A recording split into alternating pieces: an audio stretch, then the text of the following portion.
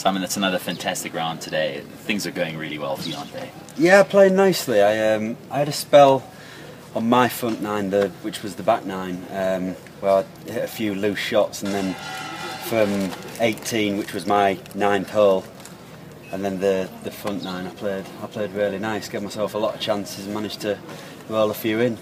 Picking up from where you left off yesterday, doesn't seem to be too much difference in the way you played. It's solid, and you're looking good.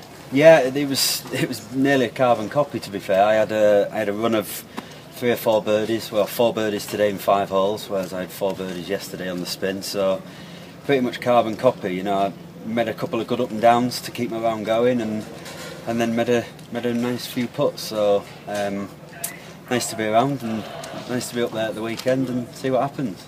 How important is that to get on a roll like that, where you do make a couple of birds in a row? It adds to the momentum, doesn't it? Yeah, without a doubt. It just lets you relax a little bit as well. I mean, I started good this morning, gave myself some really good chances early doors, and didn't take them. Then the par 5 15 was probably the worst tee shot I hit. Managed to scramble it, get it onto about 30 feet, and rolled it in for birdie, and then chucked it away at the next, probably the easiest hole on the course, 16. But then I did it again at 1.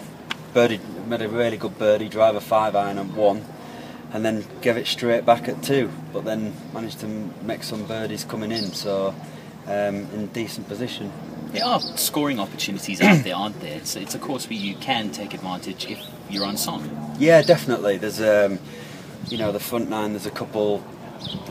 7 and 8 are 2 really good chances. 2's a good chance if you get your drive away, and then I think the finishes, apart from maybe 18, is quite generous. 15, 16, 17, the 3 decent chances. So yeah, there's a few birdie chances to be made.